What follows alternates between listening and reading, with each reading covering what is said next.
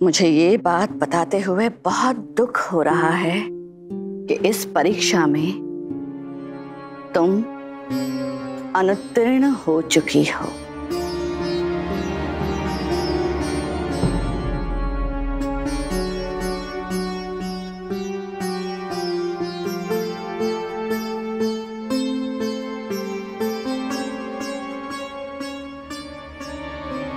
जैसे कि हमारे बीच में तय हुआ था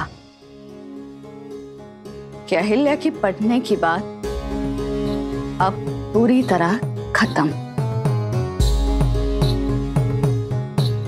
इस विषय पर कोई और वार्तालाप, सोच विचार या बहस करने की तो संभावना ही नहीं बची।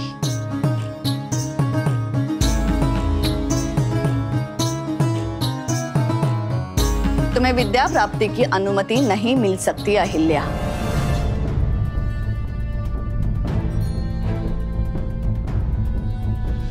क्योंकि शिक्षा प्राप्त करने के लिए तुम सक्षम हो ही नहीं।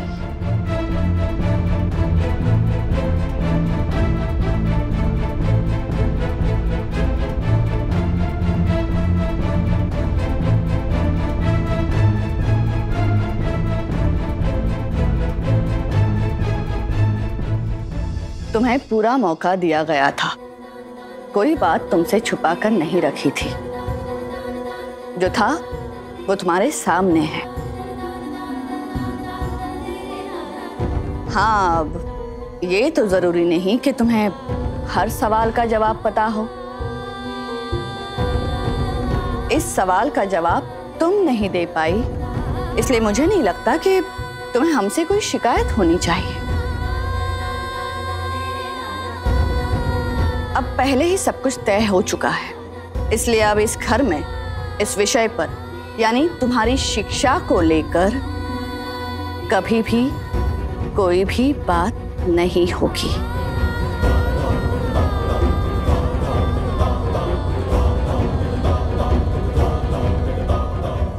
एक नारी के रूप में, एक बहू और पत्नी के रूप में तुम्हें अभी भी बहुत कुछ सीखना है।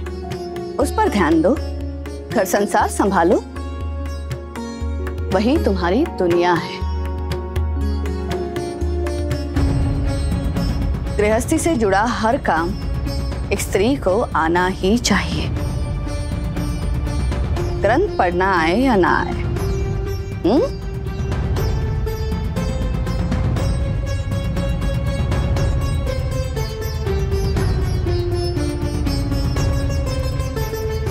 अक्का साहब, अब आप ही सही जवाब बताइए ना। हाँ हाँ बाना बाई साहेब, बताएंगे, धीरज तो रखिए। यमुना बाई, आप जरा जाकर। रानी साहब जरा रुकिए। अहिल्या, कहाँ जा रही हो? रुको।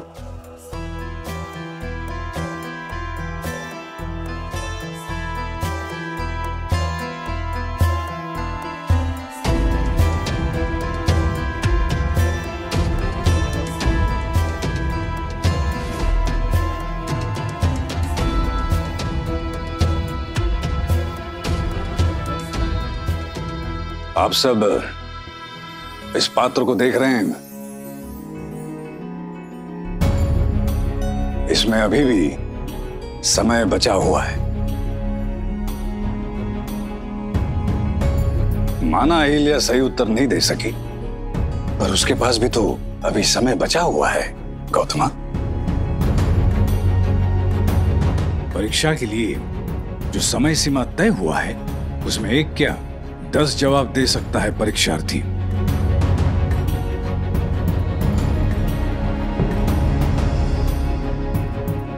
अहिल्या, फिर से कोशिश करो, अपनी बुद्धि पर थोड़ा और जोर डालो, शायद कुछ सूझ जाए। शायद इस बार भी सही उत्तर मिल जाए तुम्हें। हमें तो परीक्षा में ऐसे कोई मौके नहीं देता।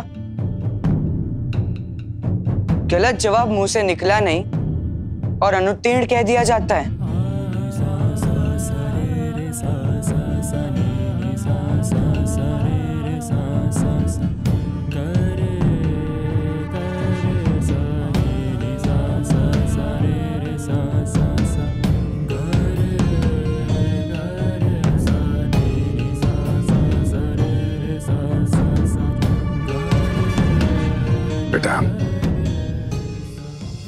इस विषय में बाद में बात करते हैं। वैसे भी आज का प्रश्न अलग है। जो अहिल्या ने पढ़ रखा है उसमें से तो कुछ पूछा नहीं गया उसे, और तुम खुदकारों के मौके के लिए इम्तिहान छोड़कर बाहर चले गए। पर सरकार, ऐसी तो कोई बात नहीं हुई थी, और मैंने तो नहीं कहा था कि अहिल्या तुरंत जवाब बता दे। वो तो उसे जल्दी थी, इसलिए उसने सबको बुलाकर इकट्ठा कर दिया। अपनी तेज बुद्धि की सबके सामने प्रशंसा सुनने की आदत जो पड़ गई है उसे।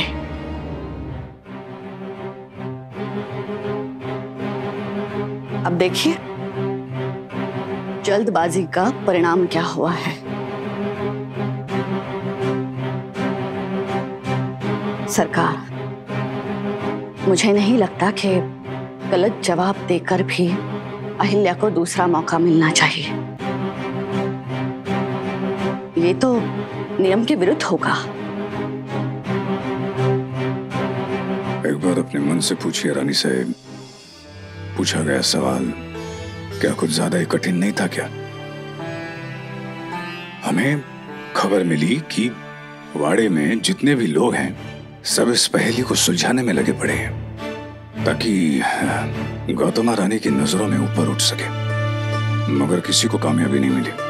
और अभी अभी आपने कहा ना कि शंख भले ही कृष्णावल ना हो, है तो श्री कृष्ण का प्रतीक। मतलब जवाब पूरा सही नहीं है, मानते हैं जवाब पूरा सही नहीं है।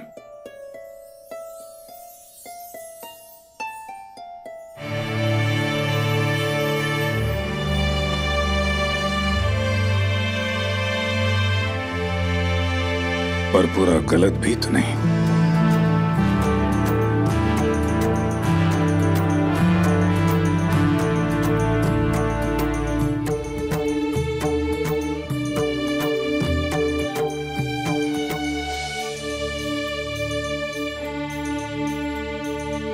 रानी साहब,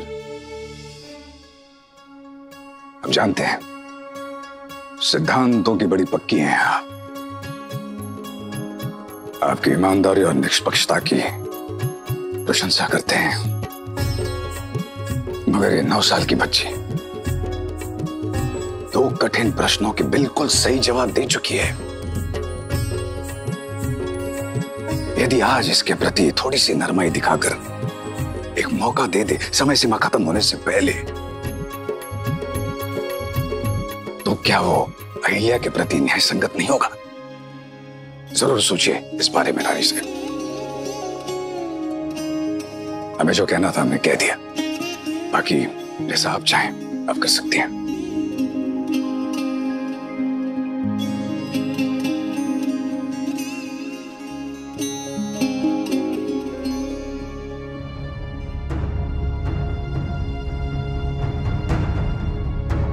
रानी साहब,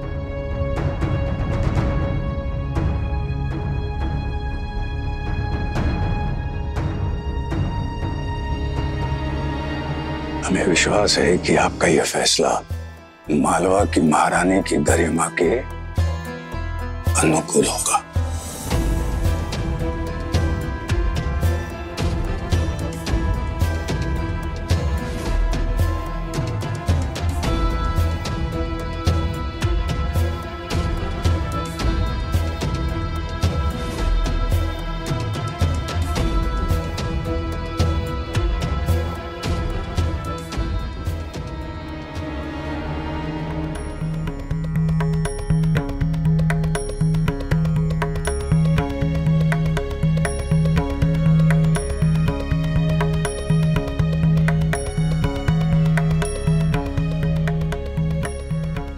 ठीक है,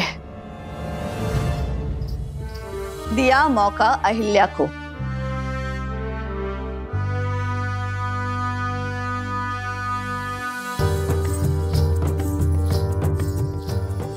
लेकिन समय उतना ही है जब तक पात्र पानी में डूब न जाए।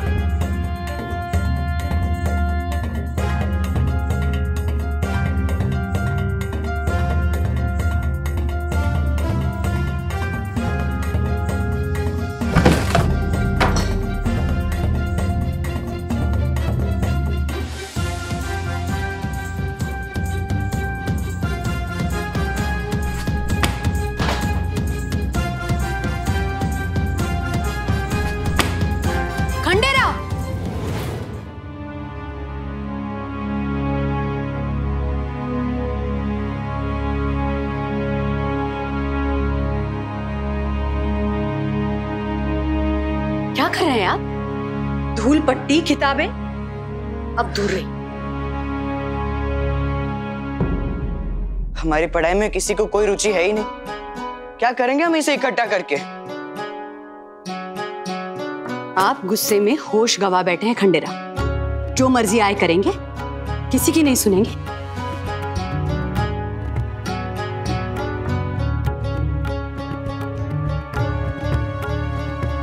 मंजली आई,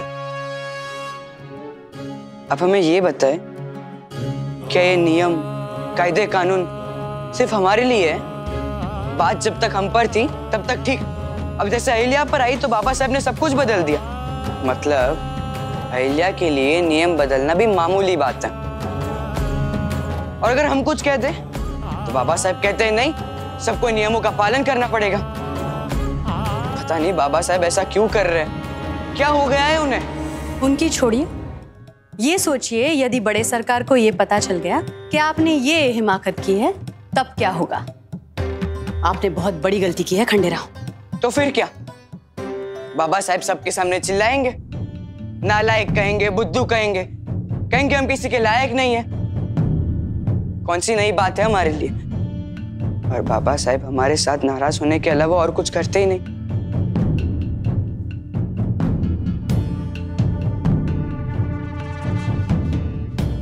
एक बात बताए खंडेराव, ये बात आपने बिल्कुल सही कही है। बड़े सरकार को अहिल्या की जितनी चिंता है, जितना ख्याल है, शायद उतना और किसी का नहीं। और ये बात हम रानियां बहुत अच्छी तरह से समझ चुकी हैं, तभी तो हम अपने बेटे के साथ खड़ी हैं, अहिल्या के साथ नहीं। पर उससे क्या होगा मंजली आई? बाबा साहब राजा है, सब कुछ उन्हीं की मर्जी से होगा। बाबा साहब के लिए सबसे ज्यादा कीमती है अहिल्या की इच्छा, उसकी खुशी। बस उसको नियमों में ऐसे ही ढील देते रहेंगे जैसे आज दी है, उससे वो अपना सारा काम कर लेगी। और एक बात कहें, आप और आई साहब हमारे लिए कितनी भी बहस कर ले बाबा साहब से, पर वो कभी सुनेंगे नहीं, देख लेना। खंडेराव, बड़े सरकार का आज का बर्ताव एक राजा की तरह नहीं था। ना ही उन्होंने कोई हुक्म सुनाया कि उसे मानना ही होगा। बातों की बारीकियों को समझने के लिए आप अभी छोटे हैं, तभी तो हम बार बार चले आते हैं आपको समझाने, आपका गुस्सा शांत करने।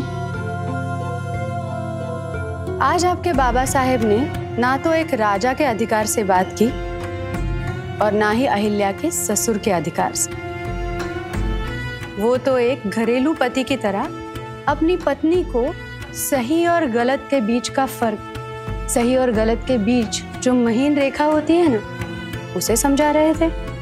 और फिर उन्होंने फैसला अक्का साहिब पर छोड़ दिया, कोई जोर जबरदस्ती किए बिना।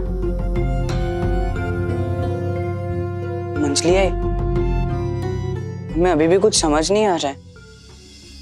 तभी तो हमने कहा ना, आप अभी छोटे हैं ये सब समझने के लिए, नहीं समझ पाएंगे। तो फिर समझाइए ना आप। चाहे कोई कितना ही समझा ले, कुछ बातें सही उम्र तक पहुंचने के बाद ही समझ में आती हैं, उससे पहले नहीं।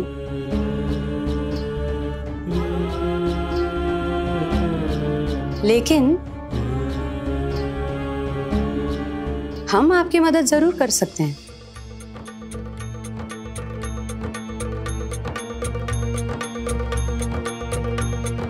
जैसे कि आपके बाबा साहेब ने अक्का साहेब को इतनी खूबसूरती के साथ समझा दिया कि वो उन्हें ना कर ही नहीं पाई। उसी तरह आपको अहिल्या को भी वैसे ही बना देना है। एक पत्नी होने के नाते वो आपको मना कर ही ना सके।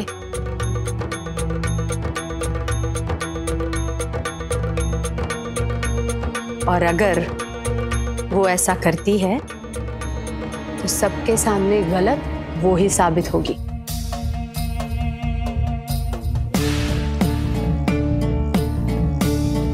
पर उससे होगा क्या? अहिल्या की हार,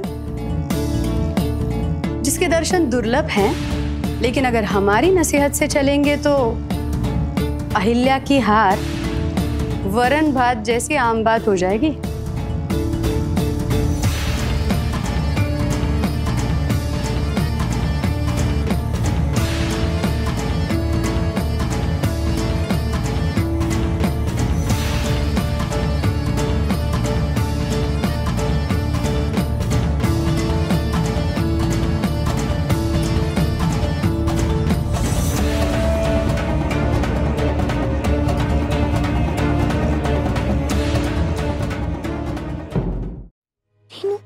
पिताजी ने दूसरा मौका तो दिला दिया, पर अभी भी मुझे कुछ नहीं सूझ रहा। क्या करूं अब? प्रश्न सच में बहुत कठिन ढूंढा है तेरी सासूबाई ने अहिल्या। अच्छा सुना, घड़ी का पात्र मैं देख के आई, समय बहुत कम बचा है तेरे पास। हाँ रीनू, मुझे पता है, लेकिन मुझे भी तो कुछ सूझ नहीं रहा। बार बार दिमाग घूम के एक ही जगह पे अटकता है।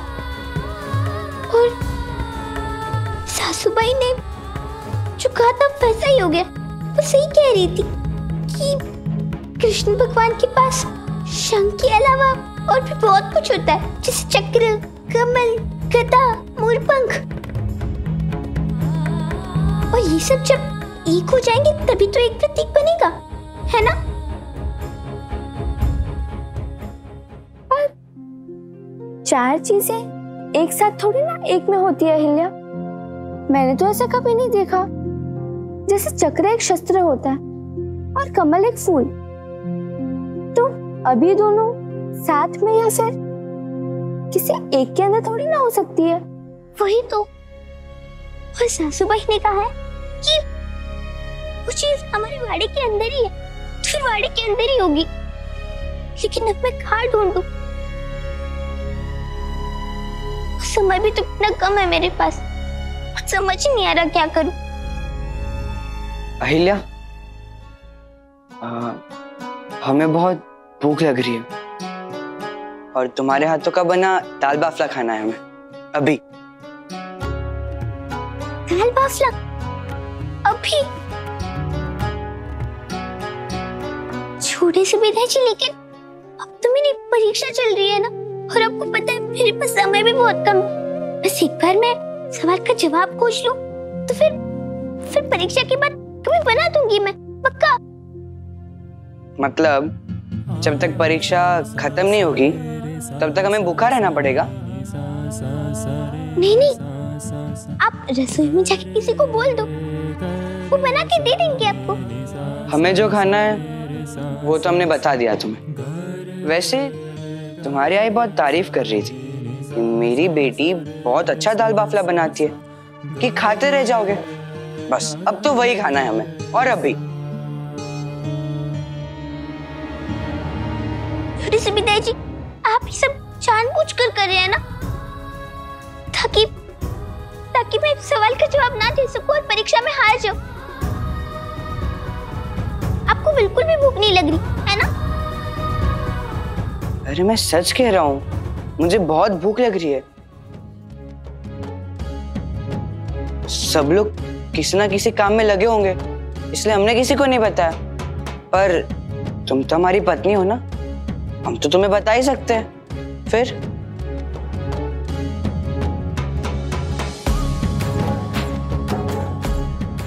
पंडित,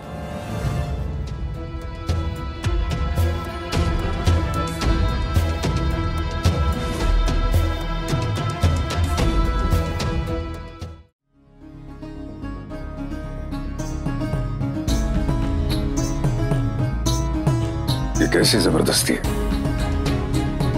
तुम जानते हो इस समय अहिल्या का सारा ध्यान परीक्षा में लगा है। समय रहते वो जवाब खोजना चाहती है और तुम उसे धर्म संकट में डाल रहे हो। सरकार,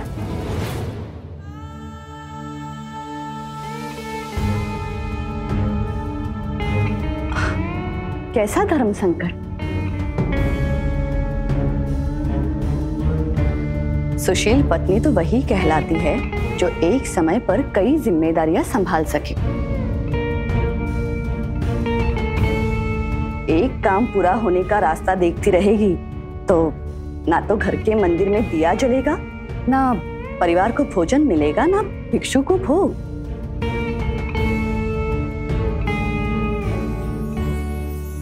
हाथ तो दो ही होते हैं गृहिणी के, लेकिन उन्हीं दो हाथों से अपना घर संसार बड़े आराम से संभालती है वो।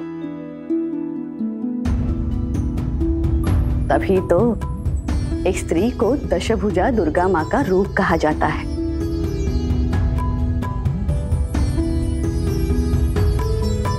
एक पत्नी के लिए सबसे महत्वपूर्ण काम वही होता है जो उसके पति से जुड़ा हो, और उस काम को टालना मतलब किसी भी विवाहित स्त्री के लिए किसी पाप से कम नहीं होता।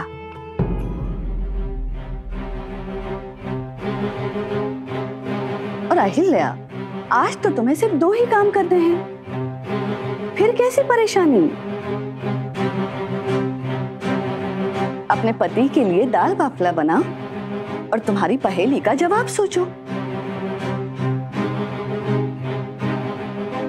अब इतना भी नहीं कर सकती तो विद्या लाभ का क्या लाभ?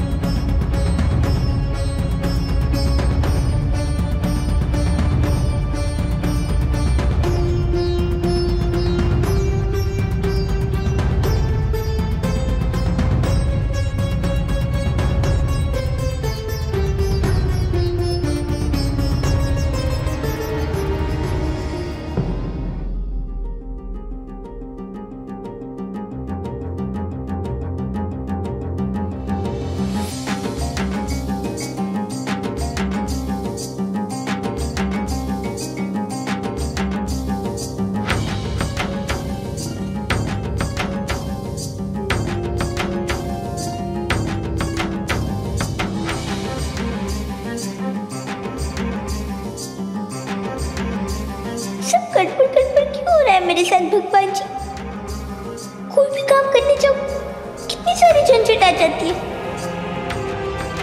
परीक्षा में असफल होके भी दूसरा मौका मिला, मैं क्या करूं उस दूसरे मौके का? मुझे तो जाके दाल बाफला बनाना है।